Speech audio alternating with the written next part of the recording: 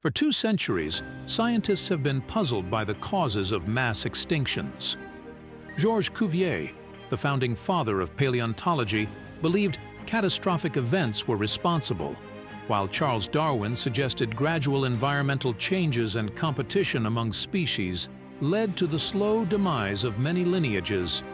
The end of the Cretaceous period, 145 to 66 million years ago, marked a significant point in Earth's history, characterized by a sudden and widespread extinction event.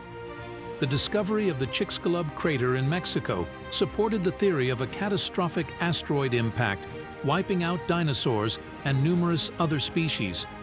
However, there's evidence suggesting a gradual decline in dinosaur diversity might have also played a role in their extinction. The challenge in understanding dinosaurs' final days lies in the rarity and patchiness of the fossil record.